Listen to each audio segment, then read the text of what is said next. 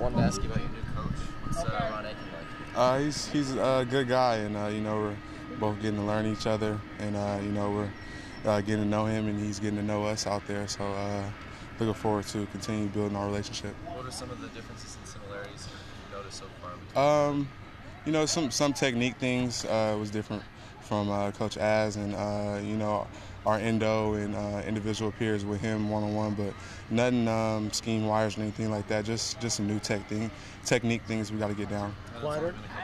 What's his personality I like him. He's laid back, and he knows when to get on us, and he knows when to lay back and let us work. And he's hard on us, and he's pushing us, and I think he's gonna get us better. So it sounds like that's a bit of a stark contrast to his personality-wise from Jazz. Yeah, they're different. Everybody's different, has different personality, but he's a good guy.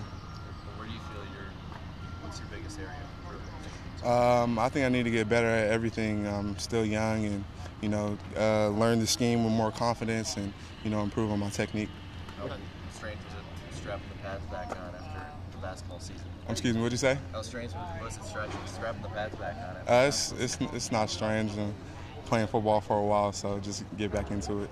What's your expectation of yourself as far as role this year? I hope to have a big role, and I hope to make plays on defense and be a significant player.